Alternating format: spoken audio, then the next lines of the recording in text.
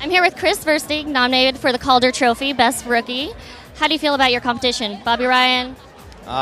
Mason and Ryan, they're both pretty special players, so I don't really know what my chances are, but just to be here and be nominated, it's just exciting.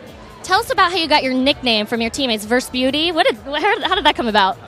I think it's self-proclaimed Ver Beauty, so I made that up a long time ago, but I got a few more nicknames than that, but I think my teammate's nickname for me was Woogie off of Some About Mary, but they don't really call me Ver Beauty too much. Tell us about your journey from juniors, minors, to now in the NHL, Calder nominee.